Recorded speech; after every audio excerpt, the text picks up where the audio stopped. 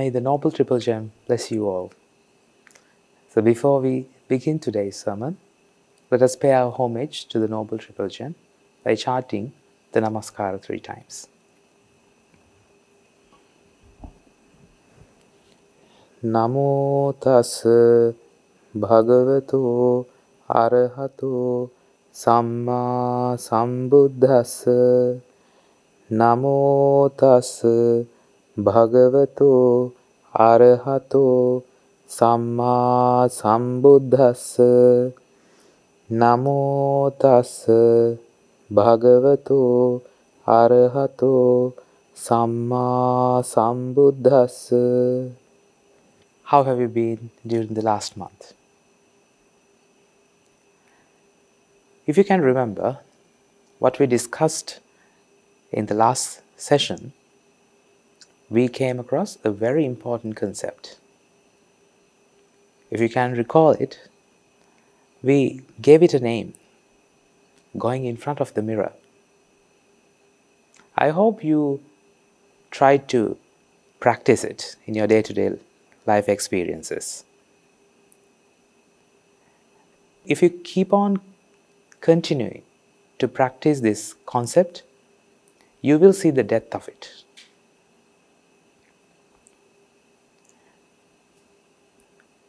Because this is a concept which empowers you to convert the unpleasantness into pleasantness, to convert your sadness into happiness. Therefore, it is very important for us to understand this in order to create a mindset to practice what Lord Buddha taught us. We will try to recall what we learned in the last session. Can you remember the case scenario that we took? Just imagine one of your friends, to be precise, your best friend, blames you for no reason. And how would you feel at that moment? You will be sad, obviously. But according to what we discussed in our last session, we try to see this scenario in a totally different way. We applied the concept of what you give is what you get. And we try to prove that concept using an evidence, a piece of evidence. So we discussed the evidence to prove what we get is what we have given in the first place. The evidence, the piece of evidence to prove that is the fact that we get something. If we get something, that itself proves that we have given it in the first place. Because, just imagine, you come to know that you are going to be blamed by someone, but that person has not yet blamed you. Can you say that you have blamed someone for no reason? No, because the evidence is still missing. But you can say so after being blamed, because you have already got it. If you have got something, then you have the evidence to prove that you have given it in the first place. Therefore, children, if you get something, anything, the fact that you get it proves that you have given the same thing at some point in your journey through the samsara. It might not be in this birth. It might be eons ago. We don't want to pinpoint and say, it is at this moment that we gave this. Whatever the time that is concerned, we have given it. How to prove it? Because we get it. There's only one way to get something. What is it? It is to give the exact same thing. Without giving something, it is impossible, not it is difficult, it is impossible to get it. Therefore, children, we have to realize, we have to acknowledge with 100% conviction that if we get something, that is the exact same thing that we have given it. Therefore, we discussed in our previous session that to realize this, we have to, when we get something, we have to realize that is the way that we have given it, or we see how we gave it through what we get. Therefore, we call this going in front of the mirror. Because what do you see in front of the mirror? It will be your mirror image. And you know for a fact that is just a mirror image. And there is no one at the other side of the mirror.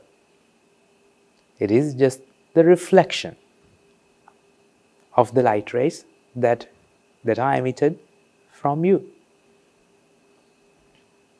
Therefore, children, the mirror is just a reflector. And mirror image says a lot about you.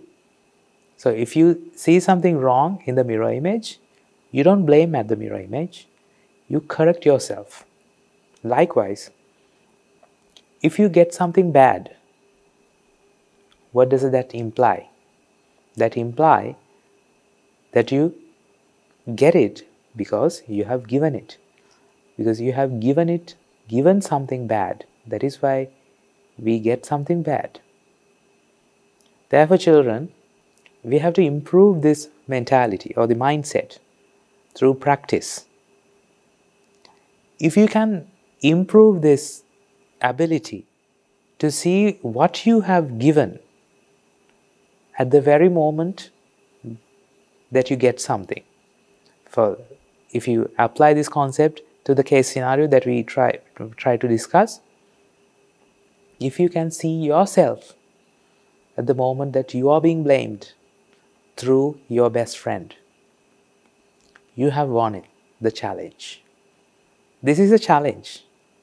Can you remember in our previous session, we discussed to see ourselves through the actions of the others. What is the action of the other? The other means your best friend. The action of your best friend is the blaming. And if you are wise enough to see yourself through that action, you will see no one but yourself. If you can see yourself the way how you gave it, then you will tell yourself, what have I given? You don't have a slight of a doubt, because it is being proven right in front of your eyes with the piece of evidence. What is the piece of evidence? The fact that you get it. You are getting right in front of your eyes. And you have the piece of evidence to prove that. Therefore, now you have to agree to the fact that I have given it. Therefore, I deserve this. No one else should be responsible for this. I deserve it because I acknowledge the fact that I have given this in the first place. Therefore, children, this is just a summary of what we discussed in our previous session. We discussed that this is just the first step of going in front of the mirror. There are a few other steps as well. So, in our today's discussion, we'll try to go a step further. It is just the advancement of the step that we discussed. What is it? To see oneself, or to see ourselves through the actions of the other. That means, although we get different kind of treatments from the society or from your friends or from your family or whoever in front of us, we see no one but ourselves. Because if we get something, that means we have given it. But for the time being, we are only discussing if you get something bad, because that's the point where we get upset, or where the mind becomes unpleasant. So we have to safeguard the mind from this unpleasantness, because that is what gains the demerit. That is what it collects or gathers demerit. We have to safeguard the mind from this aspect or the unpleasantness. That is why we apply those kinds of case scenarios to apply this concept. Okay. When the mind becomes unpleasant, why do you think the mind becomes unpleasant? For example, in our case scenario, why do you get upset when your best friend blames like that for no reason? Because you see someone else. The answer to that question is that the inability to see ourselves through the actions of the others makes us upset. That is the reason for this unpleasantness in the mind. Therefore, children, if you practice this, and if you can see yourself through the actions of the others, if you have the ability to do that, if the wisdom is improved to that extent, the mind can never be upset, or the unpleasantness will never arise in the mind. Therefore, children, practice makes perfect. You already know that. So, what should we do then? We have to practice this. Practice, practice and practice. So, the first step is to see ourselves through the actions of the others. And we discussed in our previous session, it will redirect our index finger. Because before realizing that, our index finger was pointed at someone else. We love to do that. We love to find faults of the others. Isn't that so? That is the natural inclination of any mind. Not anyone is to be blamed for that. That is the nature of this mind. We have to practice the otherwise. We have to practice the opposite in order to get rid from that natural inclination. Get rid of the mind. Therefore, if you practice this concept of going in front of the mirror, what you see is no one but yourself. Therefore, your index finger will be redirected back at yourself. Then you will tell yourself, I honestly acknowledge that I deserve this kind of treatment, because this is what I have given. Therefore, the index finger is directed back at myself, because I am responsible. Children, we can broaden this concept a step further. Okay, children, now I'm going to ask you a question. Think very carefully and answer this in your minds, of course. If you do something wrong, mistakenly, would it be fair for you to get a punishment? Just imagine, if I did something wrong, shouldn't I be punished for that? Is it fair or not? It will be fair, because I am the one who did that mistake. Therefore, it is fair to be punished. Who? Me. If I asked you, is it fair to punish someone else for the mistake that I did? Is it fair? Obviously, your answer is going to be, no, Swaminatha, it's not going to be fair. See what happens here. Why is your friend blaming at you? Just imagine that I am being blamed by my best friend. Why am I getting that kind of treatment? Because I have given it in the first place. Therefore, I am responsible for this treatment. Therefore, it is my mistake that I am being punished. There's nothing wrong with it, and there's nothing unfair in it.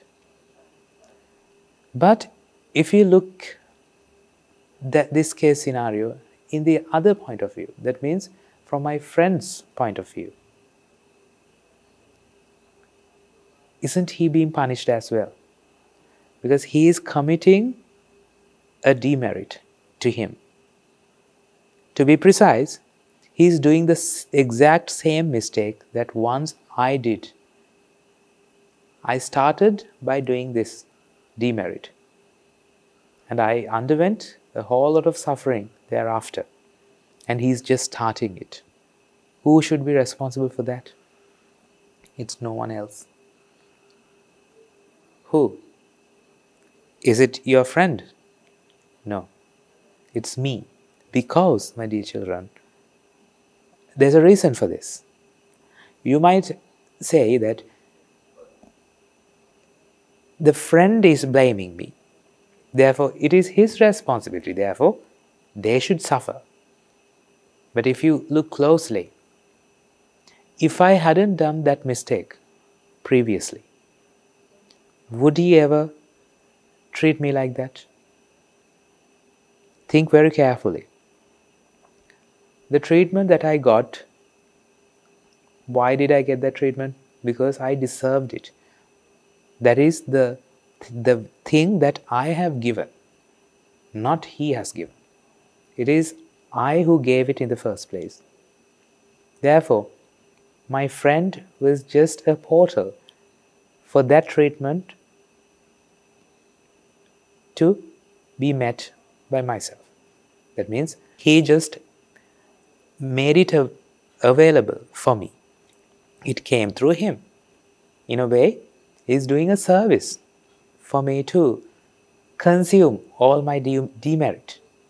Because once it is being resulted, that will not be resulted anymore.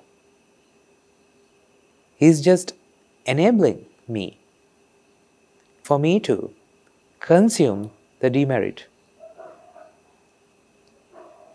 But what happens at the other end? He is just starting the very mistake that I did. And he will suffer like me in the future. Who is to be blamed? I am to be blamed. Because if I hadn't done that mistake in the first place, he will never have treated me like that. Therefore, the demerit that he is committing right now is also becomes my responsibility. I am responsible for the demerit that he commits right in front of my eyes. Isn't it, children? If you look under this light, you will see. Therefore, children, although your friend doesn't sound anything valid, because he or she blames for no reason. There is a reason for him to blame at you. What is the reason? Because you have given the exact same thing. And he is being the culprit. Because he is giving it right now. And he is making himself eligible to get the same thing in the future.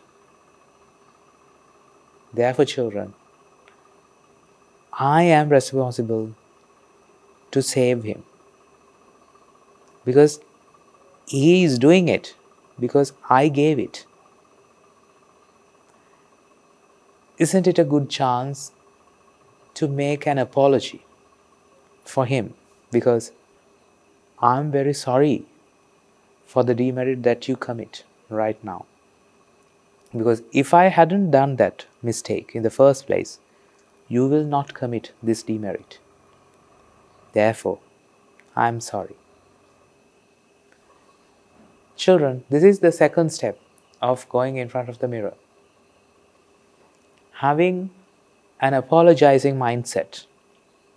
But this is a tricky step, dear children, because there are many reasons for one to take an apology, to make an apology. For example, if someone blames another, the other person can make an apology. Oh, I'm very sorry. Yes, I agree that I am responsible. Yes, it was my mistake. Now you can be quiet. That is one way of making an apology. Dear children, you have to be very cautious. What is the reason behind your apology? If the reason is to making the other person quiet, that is not the right reason. That is not the correct reason for making that apology. You have to understand the correct reason to make the correct apology.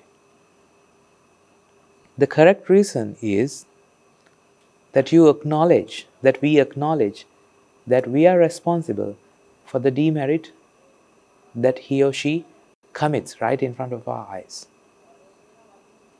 That is the reason. That is why I say I am sorry for the demerit that you do.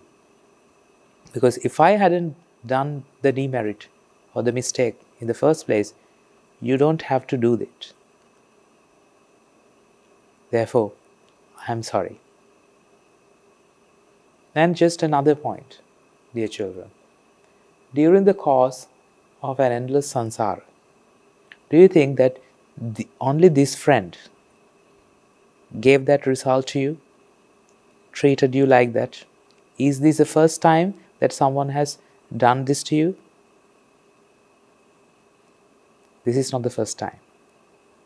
Countless other beings must have treated you like this, the same way that your friend is treating you.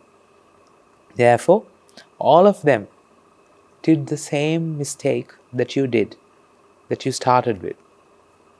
Therefore, they all committed the same demerit because you were there. And isn't it our responsibility to make an apology for all of them? If you are so determined to eradicate this suffering once and forever, you are a person who is trying to leave this world once and forever. Therefore, you have to pay all your debts before you go. If we are so determined to eradicate this suffering once and forever, there is one thing that we have to do. We have to acknowledge our mistakes and we have to make an apology. And this is how we do it. We have to apologize for the correct reason. So this is the second step. It's going to be tough, of course, I understand, because lack of practice is what makes it difficult. It's not the thing that we have to do or the way how we have to think. The activity is not the difficult. It is not the difficulty. It is the lack of practice. For example, have you seen those genius violinists? Those violinists, they play like they very fluidly play. It almost appears as if the violin is part of their body. Because that violinist is so talented in playing the instrument. If you try to do that, if you try to play the violin for the first time, it will be difficult.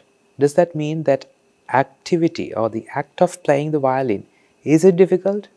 If that is difficult, that difficulty should be there with that very talented violinist. But if you ask from him, he would say, no, it's very easy. Therefore, the difficulty is not with the activity. Something becomes difficult because of the lack of practice. Therefore, this activity is going to be difficult because we don't have enough practice. Therefore, children, if we practice this day in and day out in our day-to-day lives, this will become easier. If you become sad, or if you come across these kind of situations where you tend to be, your mind tend to be unpleasant, or you become sad, give it a try. Start with the first step, going in front of the mirror, seeing yourself through the actions of the others. Then apologize for the correct reason. You are apologizing from the other because you have passed from the first step. That means you have already seen yourself through the actions of the others. In that first step, you have apologized yourself. Now is the time to apologize the others, to make an apology from the others. If you can honestly do this, you will see the world in a totally different perspective.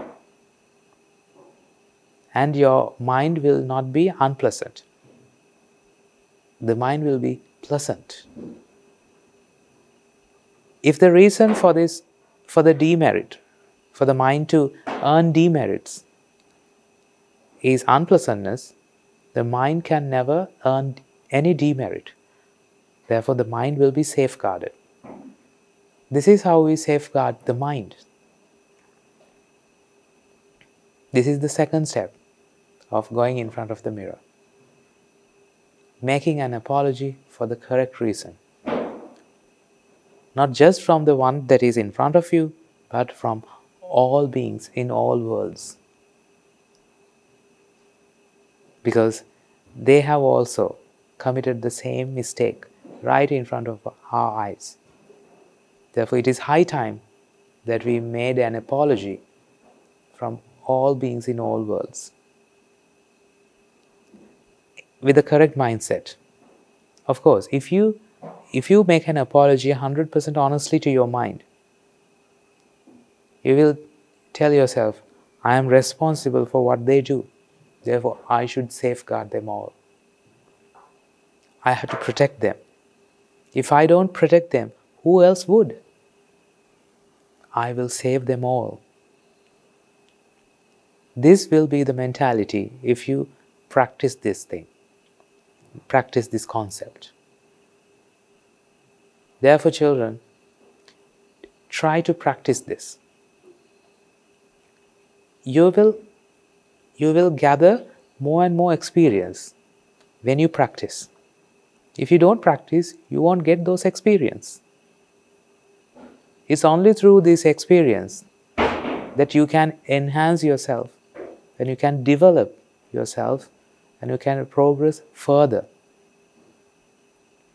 Therefore, practicing is essential. That is why it is called practice of the path. It is not just contemplation of the path. No. It is the practice. That is why it is called practice of the path. It is the application of what you know in your day-to-day life experiences. So, dear children, today we have discussed the second step of applying this concept of what you give and is what you get, and this contemplation of being in front of the mirror. We revised what we discussed in our previous session. we revised how to go in front of the mirror and how to see ourselves through the actions of the others. Then we progressed to the next step, that is to make an apology for the correct reason. We discussed why should we make an apology? Why are we responsible for others' demerit? We discussed it. When we analyze the reason why we are responsible for others' demerits, we were convinced that we should make an apology. And we discussed there are many reasons to make an apology, and we have to be cautious to make the apology for the correct reason. Then we discussed that it is not only the person that is in front of us that did the same mistake, because we have had the same experience with many other countless beings in this endless journey of samsara. Therefore, we broadened our apology not only to the person that is in front of us, but to all beings in all worlds. So this is the second step of going in front of the mirror. I hope you will practice this concept in your day-to-day life experiences, and therefore your life will be more easy and your mind will not be unpleasant as before. Therefore, you protect your mind from gathering or from earning demerit, because you prevent the mind, the causes for the mind to earn demerit, that is the unpleasantness. Through this practice, unpleasantness will not be there in the mind. Therefore, the mind will be safeguarded. Okay, then that brings us to the conclusion of today's sermon. So, let us all make a resolve that may through the power of these blessings and the merits that we earn today, all our ancestors, if they have born in the woeful plane, may they all be redeemed and be born in the blissful plane. May they all earn merits and fulfill the meritorious deeds, fulfill the Noble Eightfold Path, and attain the supreme bliss of Nibbana. Sadhu, sadhu, sadhu. May the Noble Triple Gem bless you all.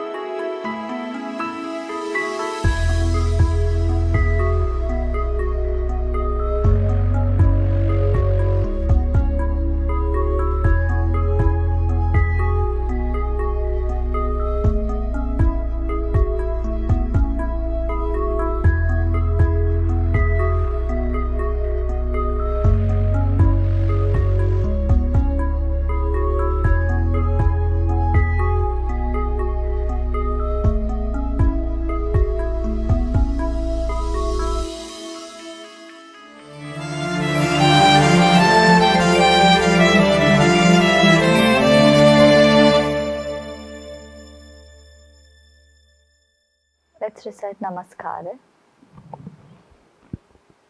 Namo tassa bhagavato arahato samma sambuddhassa. Namo tassa bhagavato arahato samma sambuddhassa. Namo tassa bhagavato arahato samma sambuddhassa. Theruvan Saranai, everyone. Today we're going to talk about a great woman who was smart, intelligent, and stood up for what was right and against bullying.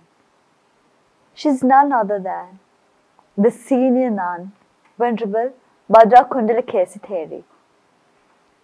In the time of the Lord Buddha Padumuttara, a child was born to a family who was very fond of the noble triple gem. Even as a young girl, she enjoyed doing many meritorious deeds, such as going to the monastery, offering flowers and alms to the Mahasangha. One fine day, she went to the temple and saw a nun standing to one side of the Lord Buddha as he was giving a discourse. At the end of his talk, he conferred the title Foremost among nuns who are quick in comprehending Dhamma to this nun. The young lady was in awe at this sight. She looked at this nun and aspired that day she would somehow become like that nun. So, at the end of the sermon, she reluctantly went home with an abundance of determination. She continued to do a lot of meritorious deeds every time, hoping that one day she could become like that nun.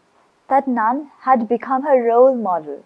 She continued to do this for the rest of her life and was born one of the great heavens upon her death. In the time of the Lord Buddha Gautama, she was conceived into a wealthy merchant's family in the beautiful city of Rajagaha, in the kingdom of Magadha. They gave her a very special name, Bhadra, which means auspicious. She grew up to be an extremely beautiful Dasma. Despite her name, she was prophesied to do something horrendous. She was prophesied to fall in love with a wrongdoer. Her parents were terrified and was determined to prevent it. Not seeing an escape from this devastating destiny, her parents trapped her on the top floor of a massive 7-story mansion, just like in the story of Rapunzel. On the day of Bhadra's birth, something very special happened in the royal palace. The king was startled awake, sweat dripping from his forehead. He had woken up from a nightmare. The royal chaplain asked the king, "Your Highness, did you sleep comfortably today?" The king replied, explaining his dream and what he had seen. The royal chaplain informed that it was a bad omen, and not only the sword of his chamber, but all the weapons in the entire city started to glow. The king was confused and asked the chaplain if he knew why. The royal chaplain explained, "Your Highness, last night my wife gave birth to a baby boy.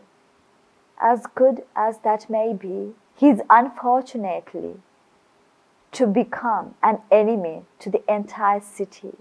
Want to be rid of him? We will do as you wish." Then the king most benevolently said, "There is no need of that. That baby is still just an infant, I suggest that let him grow up and live his life, but among the right associates. That day, that may change his fate. The chaplain decided to name the baby boy Sattuka. Time passed by, and unfortunately the two children's fate couldn't be avoided. In the royal chaplain's household, the young Sattuka grew up to be a strong and handsome boy, but he was very mischievous. He started to find pleasure in the thrill of stealing. It started as a small habit of petty things, but the joy was addictive. And as he grew older, thieving the items of his nefarious desires became increasingly precarious. His desire was insatiable, and he could not control himself or what he stole. Soon, his kleptomaniac habits were discovered by his family, and they tried to stop him. They even resorted to punishment. But Sattuka kept breaking the rules. His father, after a while, saw that he was a lost cause and the punishments were utterly pointless. So they did this one thing they could do to their son and turned a blind eye. Sattuka was now free to do as he pleased. He started to ransack every single house in the city. The king ordered his mayor to capture. Sattuka was as smart as evading, getting caught as he was at stealing. He could stay hidden from the masses of search parties and throw them off his trail.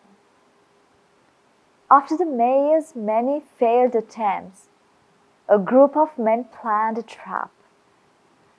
The men, led by the mayor, surrendered the house and all exits in which he was in and finally caught him.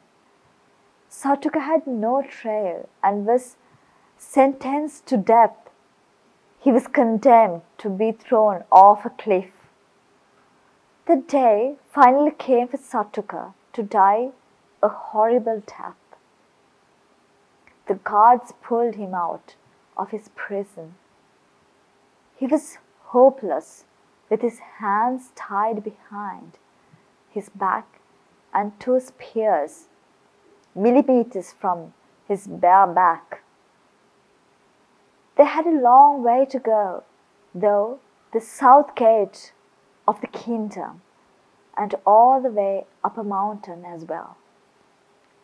At the first crossroad, they stopped, and the mayor turned around and revealed a whip in his hand.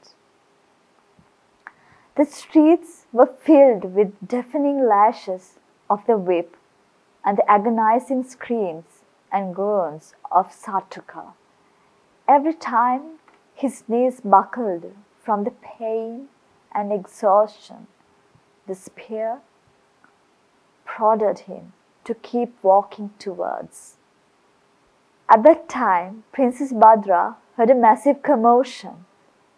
People were screaming, shouting, gasping, crying, and some were even laughing.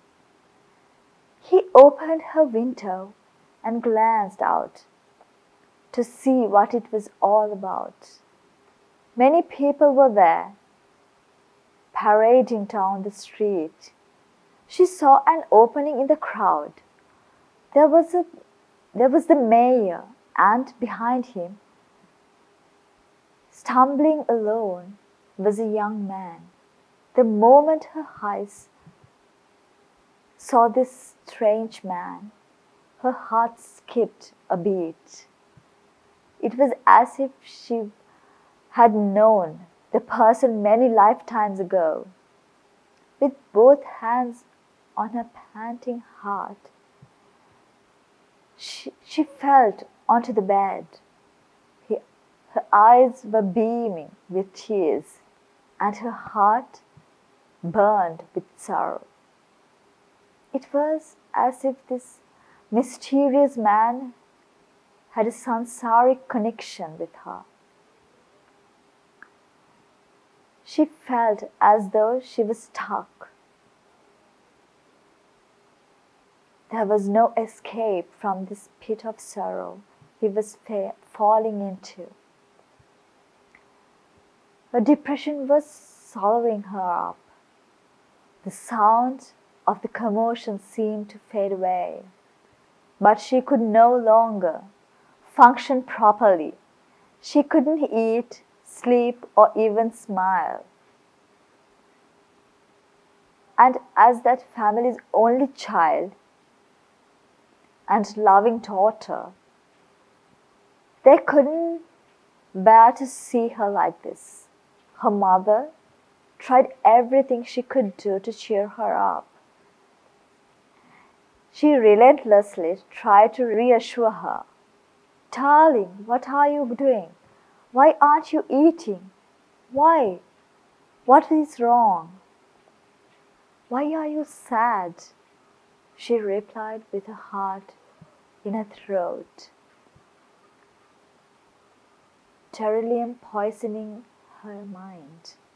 "Mother, did you see that thief outside? There is something about him. I don't know what, but all I know is that I can only survive if I can be with him for the rest of my life." Her loving parents tried to convince her otherwise. But no matter what they said, Bhadra refused to eat or do anything. Her parents were worried, and in the end, they realized that with a foolish persistence, she would surely die. A regretful life is much better than death, they thought. But now, they needed to stop the boy from dying. The father, in that instant, went directly to the mayor, pulled him aside, and tried to negotiate. "Honorable Sir, please give me a few moments and listen to my humble request. Look, there are 1,000 gold coins in this bag. Please, sir, I want you to take it, and in return, I want you to do something for me." "Good sir, my daughter has fallen in love, and I need to have the man. You see, she wouldn't eat, drink, or function. She wouldn't be able to live unless we grant her this wish. Take this money and free him from me. Take this money and free him from me." May realized that he was talking about the thief, was surprised. His daughter was a fool. He considered the amount of money he was about to receive, which is millions in today's money. Finally, he agreed, but with one condition: "I will set him free, but if he starts ransacking houses again, I will not be lenient and will not think twice before punishing him. If I were you, I would keep an eye on him." The mayor released him, and the father escorted Sattuka to his new home, Satyaka entered the house, still bloody and sweaty.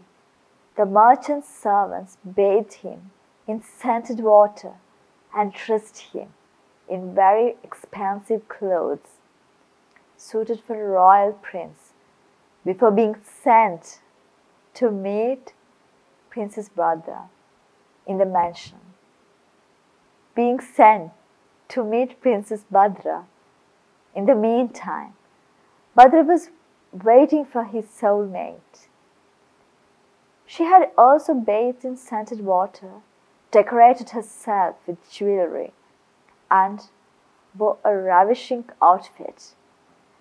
She could feel her heartbeat in her mouth as the handsome Satyaka walked in through the door. A few days later, they got married with a massive wedding. Satyaka was given all the luxury and comfort in the mansion. For barely a week, they lived happily together. Satyaka, being his deceived and kleptomaniac self, had other plans. Although they were married, Satyaka was not committed to this luxurious life. What he wanted was to go back to his old reckless life filled with the thrills and breaking the law and doing all the unwholesome deeds.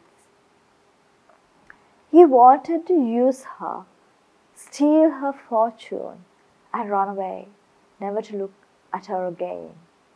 One day, they were cuddled up comfortably together in the mansion, and Satyaka, having already schemed a plan, looked this as an opportunity to execute. He told Bhadra, "My beautiful sweetheart, something in my mind continues to bother me. Would you like me to tell you?" In a happy, bubbly mood, Bhadra replied, "Yes, my love, please, I would like to hear it. I don't want anything to bother you. Speak freely, nothing you should hide." So Satyaka said, "You remember that I've been sentenced to death? When I was taken, I prayed to the gods living in the mountains that if they could allow me to live, I would make an offering to them. I believe that is what brought you to me. You changed my fate, and I was given another chance to do right. So, sweetheart, as I'm still alive and have escaped that horrific death, I would like to make that offering to the gods." As a faithful, loving wife, Bhadra wanted to help him, having no idea what he had in mind. The next day, they got up together and helped one another to prepare themselves to go to their journey. Satyaka had requested his beautiful wife to wear all her fine jewelry with precious stones, gems, and diamonds. And he wore the most expensive clothes he owned. Everything was going to plan. But when they left the mansion, the merchant stood there, eyeing Satyaka. Satyaka stood there as innocently as possible. The princess told her father where they were going and their intentions, and her father approved. However, wherever they went, they were not going to be alone. The merchant has sent an entourage to help them and keep an eye on them. Satyaka thought, With all these guards around, my plan will fail. Therefore, when they reached the bottom of the mountain, he told Bhadra he must do it by himself, but only she could accompany him. The princess, understanding, instructed the entourage to stay at the foot of the mountain and started to climb up the mountain with Satyaka by his side. At the top of the mountain, they stopped. Something was making Bhadra suspicious. As love-struck as she was, she still had her wits about her. She could tell something was off. Something was just not right. Maybe it was the way he spoke that was different. It was confirmed further when she tried to hold his hand for strength. He briskly brushed it off as if he was guilty. Take it off, all the jewelry. We need to make the offering. These words echoed through the mountains and through herself. She finally understood his intention. With shivering hands, she did what she was asked to do. What would she do? Who knows what he would do to her? With all the courage she could find, she asked him, "Husband, what have I done wrong? What is my fault?" The tears glistered in her eyes. Then Satyaka said, with a voice filled with anger, "Fool, do you think I came here to give offerings to the god? I came here to take your jewelry. Even though we are married, I never felt it. Every time I said I loved you, I lied. I wasn't committed to our marriage. I did have a good time while it lasted, but my loyalty lies not with you, but your fortune.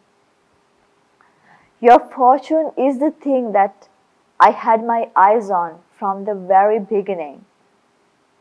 Hand it all over to me now." He shouted with anger. Bhadra was devastated and heartbroken. She knew that he wasn't just talking about the jewelry she was carrying. She had more than this. He could claim all her wealth if she died. The pain was too much for tears, ripping away at her sanity. But she held on to the single strand of hope she had left.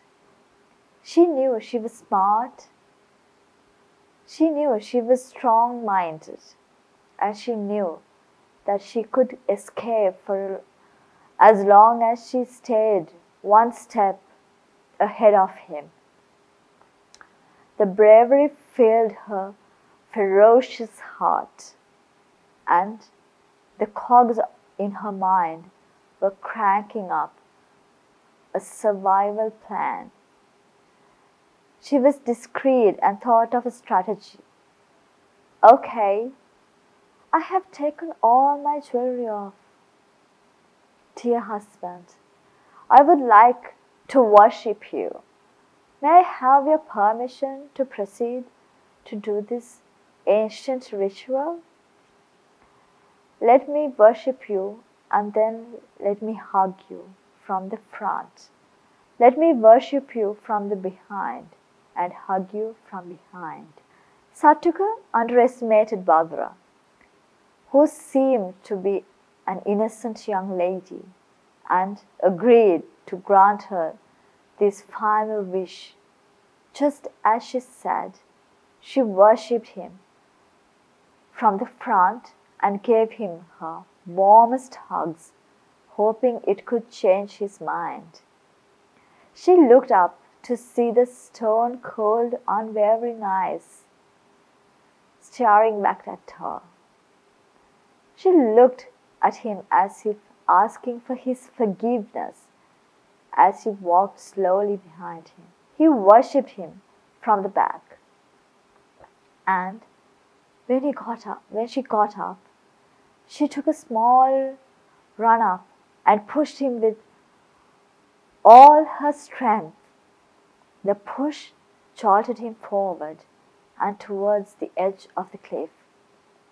He lost his balance, and there was nothing he could do to avoid his imminent fate, and he fell over the cliff. She didn't want to look back. She didn't want to look over the cliff to see his dead body, but she couldn't help a faint smile as it occurred to her that this was the same cliff that he was sentenced to be thrown off before she saw him. The goddess that lived on this mountain witnessed this entire incident. She said, "Not on every occasion is the man the wiser. She is also very wise, but only if she takes a moment to think. It doesn't matter whether you are a man or a woman, young or old, whoever you think you are. You can only be wise if you take a moment to think." Bhadra used her acute intelligence and acted accordingly, which saved her. But something else happened at that moment. Questions started to appear in her mind. Questions of all sorts about the world, life, the universe. She began to question her every existence and the purpose of her life. The overload of questions overwhelmed her mind. Suddenly, all of that stopped and she became nauseous with the guilt of killing her husband. It felt as though her own life flashed in front of her eyes, the fond memories that they built and shared together, tied with him. She convincing herself that she did it out of self-defense, but the idea that she killed someone made her sick. Throughout her entire life, she had never intentionally hurt even an insect, let alone killing it. She realized that it was not completely her fault. Bad association and company had led her to this moment. She regretted the decision to let herself fall into the hands of bad association. Children, remember that if we fall into bad association, we will also make mistakes and choices that we will regret for the rest of our lives. So, this young woman was consumed by guilt, and she thought, "How can I return home? That is impossible. Will they find out that I murdered my husband? Oh, how I treated my loving parents. I disobeyed them. I didn't think about how my actions affected them, and now they will suffer for my actions. I cannot have that. I must go a different way and find the answer to all of these questions in my head." Suddenly, the answer prompted into her head. She stood up and looked away from the path she had come from and whispered to herself, "I will ordain," and went on a completely different path. She began her journey wandering through nearby villages until she found a monastery. Unfortunately, it was a monastery of a different faith. People were following a different sort of philosophy there because back in the time of the Buddha, there were many other religions and philosophies. This specific monastery was not of the Buddha or Mahasangha, but one of the other famous religious leaders, Niganthanath Buddha. Buddha didn't know about the Noble Triple Gem, but knew she had to ordain and change for good. She didn't want to be Bhadra anymore. Many others were practicing very strange rituals, but this didn't encourage her. So she asked to be ordained. She took a normal ordination and received the highest ordination that she could find in this monastery. Remember, I said that they were practicing very strange rituals.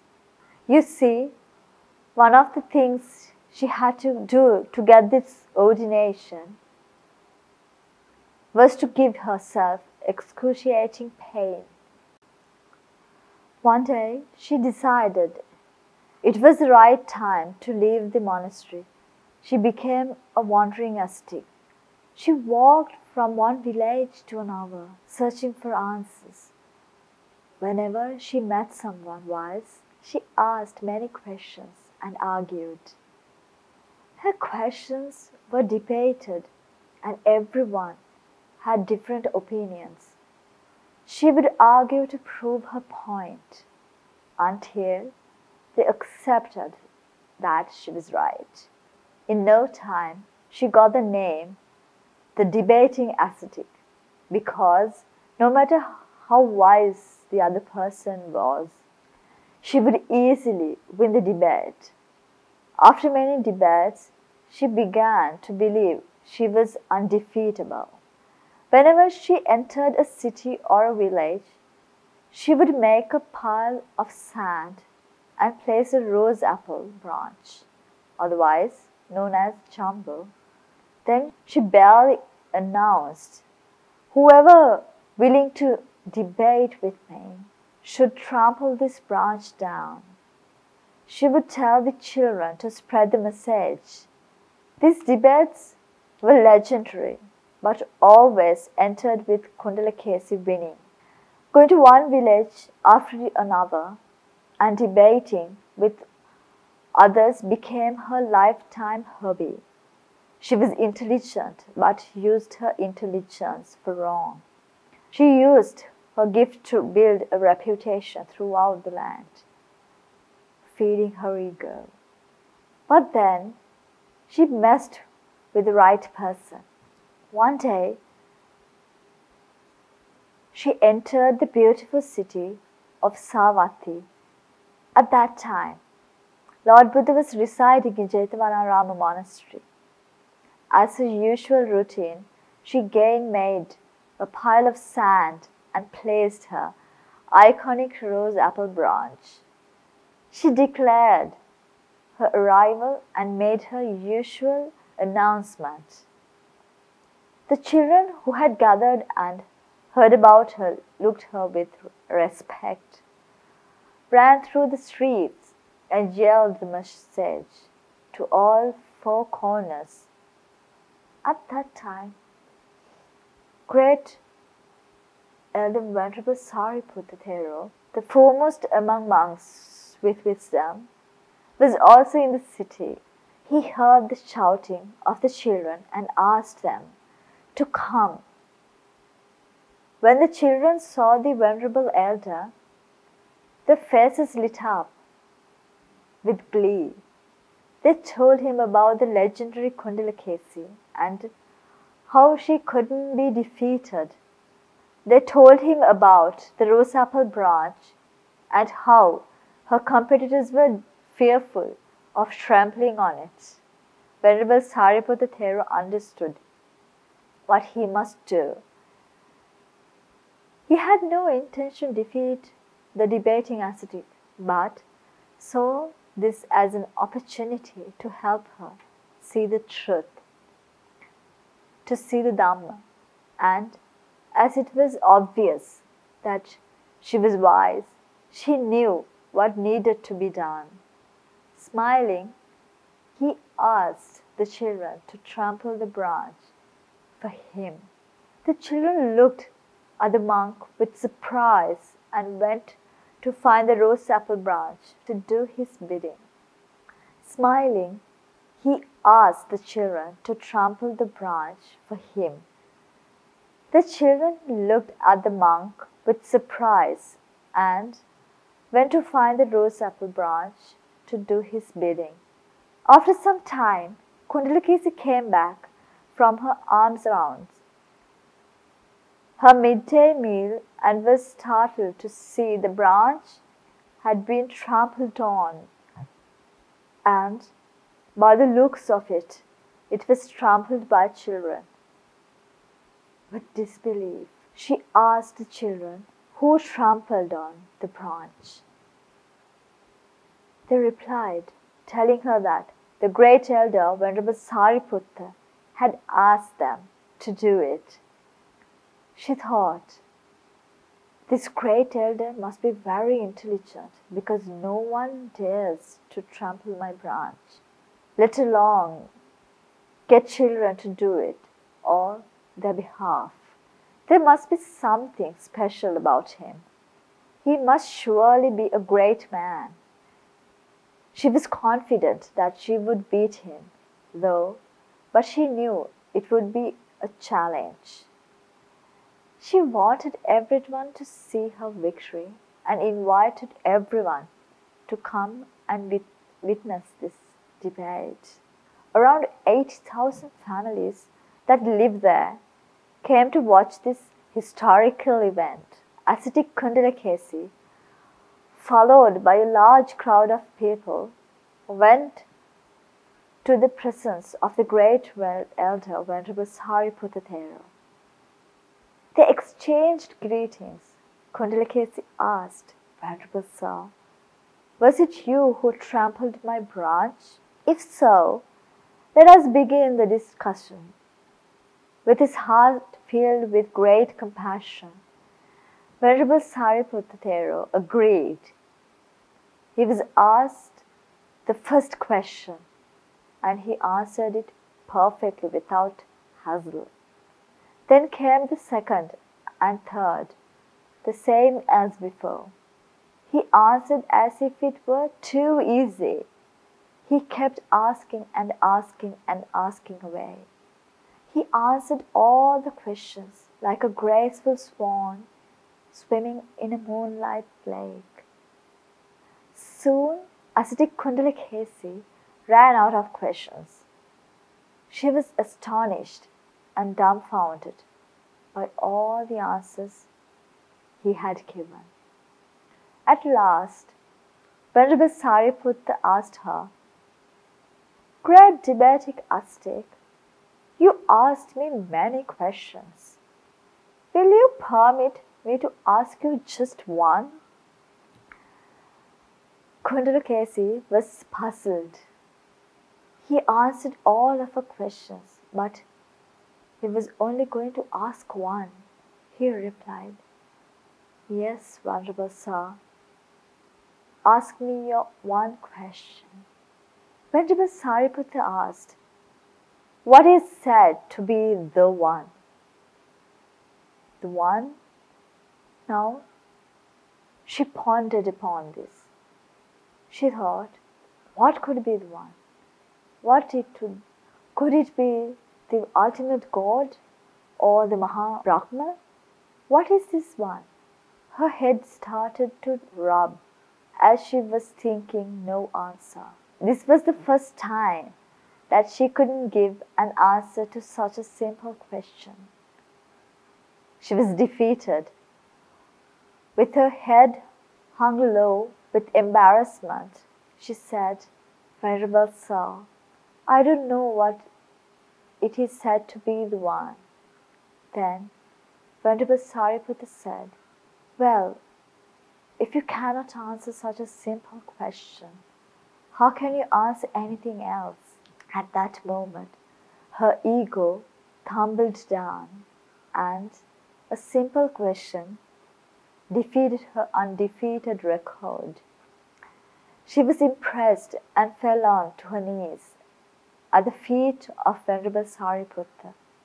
"Venerable Sir, I seek refuge in you.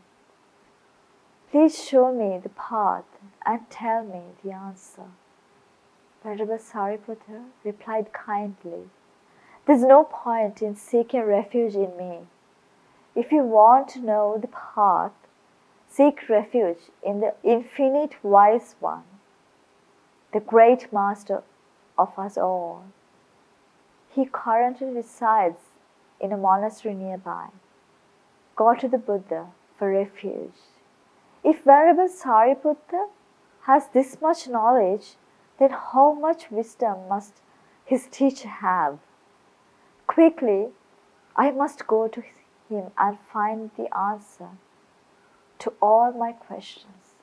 Without no falter or hesitation, she worshipped the great elder with an abundance of respect, thanking him for opening her eyes and making her way to the Jethavanarama monastery. The Buddha was at the front of a gathering, and having seen Kundalakesi, welcomed her and started to preach the Dhamma. The same day, to understanding the world's reality, she decided she wanted to follow the path. She went to worship the Lord Buddha, and the Lord Buddha reached out his hand and said, "Come, Bhadra." On that spot, she became a higher ordained bhikkhuni, a Buddhist nun named Venerable Kundalakesi Theri. She listened to the teachings and practiced the path vigorously. Within a few days, she became an arhat. Soon after, the monks asked the Buddha, could it be possible for Venerable Kundalakesi Theri to become an arhat? After listening to the Dhamma only a little, they also added that this lady had fought and won a victory over her husband, who was a thief, before he became a nun. Then the Lord Buddha spoke in the verse as follows: Yoche gata satam bhase anatta pada sanghita ekam dhamma padang seyo yang sutva upasammati. Better than reciting 100 verses that are senseless and unconnected with the realization of Nibbana, it is recitation of a single verse of the teaching, if on hearing it one is calmed. Yo sahasang sahasena sangame manuse jine ekancha jaya attana save sangama juttamo.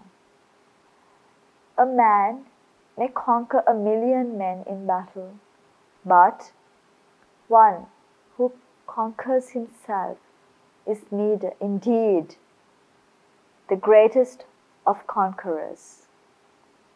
Dear children, she finally realized the truth. She realized knowledge was not power, that learning is not the only thing we have to do, but she learned one line, and upon hearing that, she was relieved from all suffering. Just think about it. She understood the Dhamma deeply and very quickly.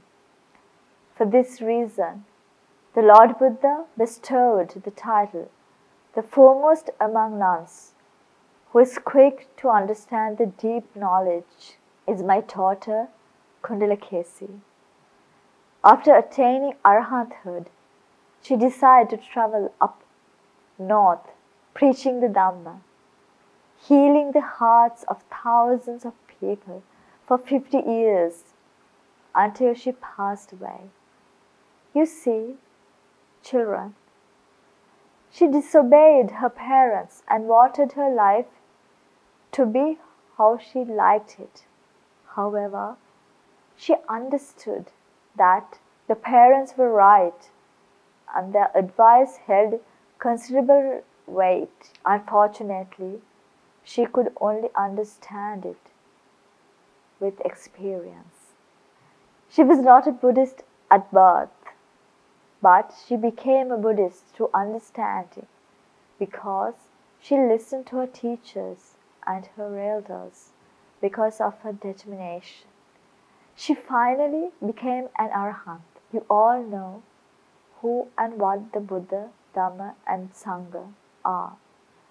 So, use it, listen to the Dhamma and achieve the ultimate bliss. Be like Venerable Kundalakesi Theory. May the Noble Triple Gem bless you all.